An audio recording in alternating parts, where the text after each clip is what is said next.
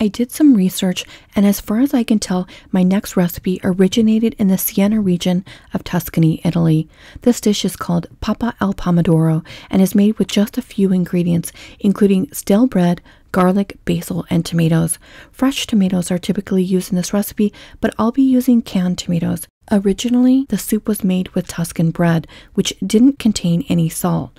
Without the preservative nature of salt, the bread stale quickly, which led to the creation of this recipe.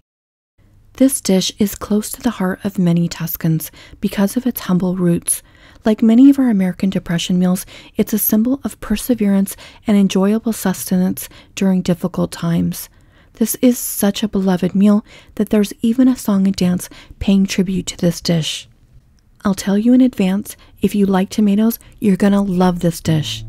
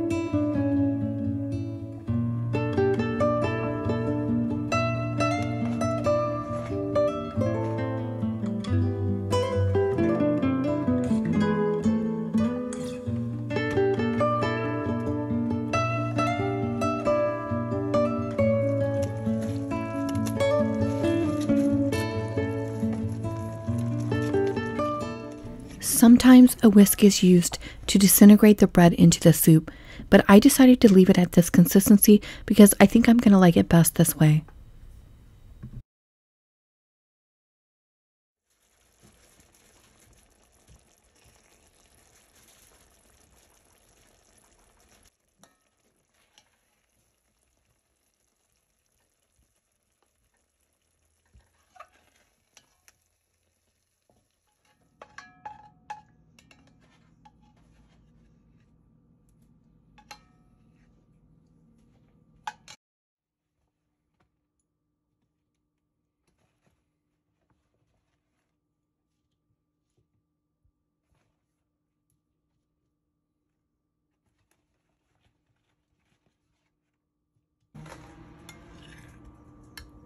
I loved everything about this meal. I rated it a 10 on my scale. If you only have a can of tomatoes and some stale bread, definitely try this out. I also added a little bit of chili pepper at the end just to see how I would like that, and that was delicious too. So you could always add that in with the oil in the beginning with the garlic if you wanted to. When I was doing the research on this dish, I noticed that Ina Garten made a version of this, and at the end she topped hers with ricotta cheese. So I thought I would try that, but the original recipe doesn't call for it. When I tried it with this dish, I didn't like it as much as I liked it without it. My son felt just the opposite, but then again, he's not a huge fan of tomatoes, and he found this dish a little too acidic. So he liked the way the ricotta cheese blended the flavors and toned it down a little bit.